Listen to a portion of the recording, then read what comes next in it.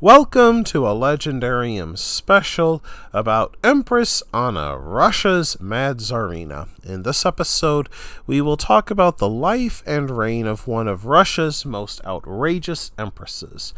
Anna, in full Anna Ivanovna, was born January 28, 1693 in Moscow, the daughter of Tsar Ivan V and niece to Peter the Great.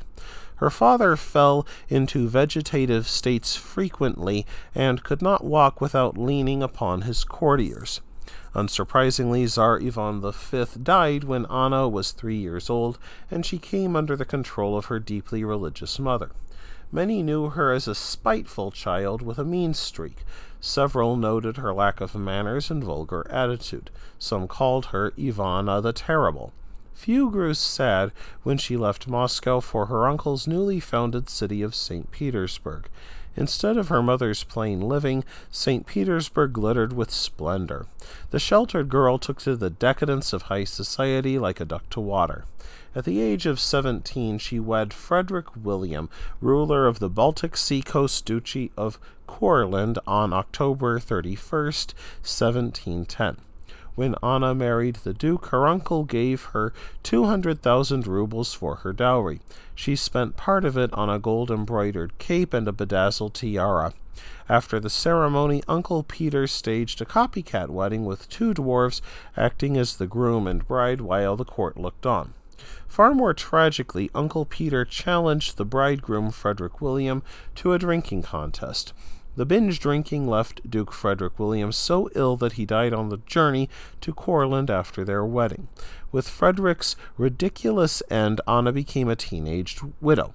She sent out 300 letters to various family members looking for a new husband. Though she did not find one, Anna remained in Courland for 20 years. She grew into a tall, ample, and jowly woman with black hair and a formidable presence. Anna kept a musket by her window just so she could pick it up and blast away at the birds on her lawn. On other days, she ordered her servants to unleash wild animals in the royal park so she could hunt them down. In 1730, Tsar Peter II died without designating an heir. His Privy Council, the ruling body of Russia, offered Anna the Russian throne. In exchange, the Privy Council expected her to give responsibility for governing to them and that she never remarry or name an heir. While Anna accepted these terms at first, she learned that many wealthy and powerful boyars opposed the Privy Council. Emboldened, she tore up the agreement on February 25th, abolished the Privy Council, and sent its leading members into exile. That day, a blood-red aurora borealis appeared over the sky, which many took as an evil omen.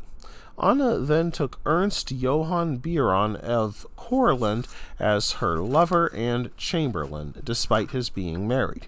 This led some Russians to blame the excesses of her reign on Biron and a clique of Germans, but Russians carried out what ensued.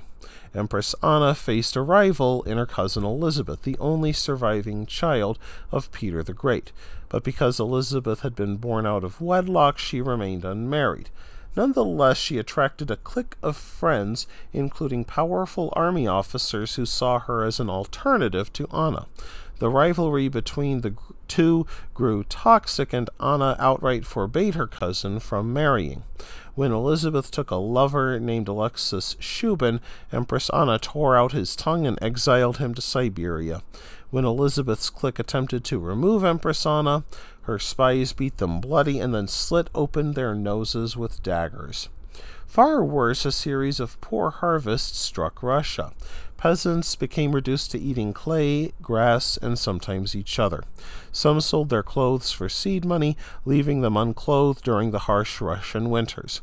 Anna's court threatened local officials with the confiscation of their property if they failed to collect taxes. More than 30,000 peasants went to Siberia on charges of secreting away grain in this atmosphere of fear. To Anna's credit, some of the money wrenched from Russia's famished peasants went to founding a postal service, rebuilding the navy, and founding fire brigades in Moscow and St. Petersburg. Of course, Anna also spent on her personal pleasure. She built elaborate ice slides for her amusement and kept an entourage of dwarfs, treating them with generosity or cruelty depending on her mood. Once she fired a charge of birdshot at her court jester and knocked him backwards into a fountain. However, the main butt of the Empress's cruel sense of humor became Prince Mikhail Alexeyevich Glotzin. She made him do public imitations of a hen laying eggs as punishment for marrying an Italian and converting to Roman Catholicism. Empress Anna also ordered him to marry one of her maids named Avdotya. She also ordered the couple to enter an ice palace constructed on the frozen river Neva during the winter of 1739 and 1740. She ordered them taken there in a cage mounted on the back of an elephant while dressed as clowns. Crowds jeered and booed them as they marched through St. Petersburg. Anna's ice palace included a facade decorated with ice statues, a garden of trees and shrubs carved from ice, and an ice bathhouse. Architect Peter Yerupkin even made furniture from solid ice. Needless to say, this did not make for a comfortable home during the harsh Russian winter. During the summer of 1740, the ice palace melted, and Golitsyn went on to more comfortable surroundings in Italy. Sadly, his wife Avdotya died only a few months later. One minister declared Anna's reign comparable to a storm-threatened ship manned by a pilot and crew who are drunk. During the Ice Palace affair, Baron married his son to Anna's niece, Anna Leopoldovna.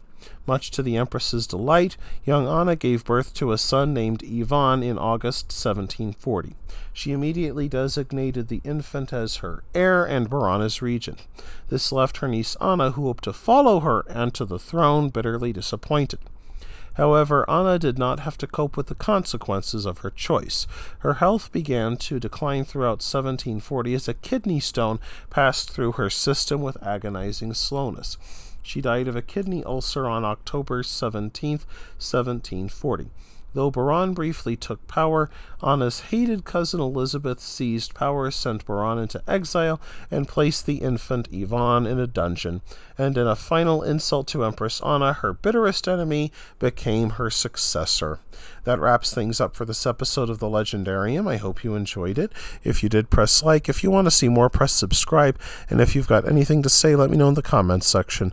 Thanks again for joining me, and I hope that you have a great rest of the day.